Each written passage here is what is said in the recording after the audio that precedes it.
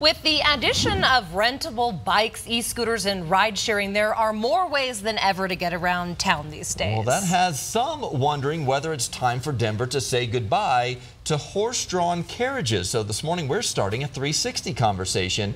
PETA believes that it's inhumane to make these horses work on city streets that are getting more hectic by the year.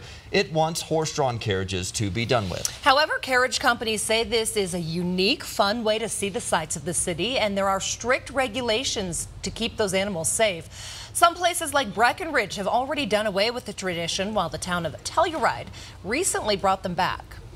I think they bring a lot of special memories to a lot of people. The kind thing to do for the horses and the safe thing to do for our cities is to get them out of the street. We have a healthy future ahead of us, years to come. All right, so we want to hear your opinion. What do you think? Should horse-drawn carriages still be allowed? You can email us at 360@thedenverchannel.com or comment on our Denver 7 Facebook page.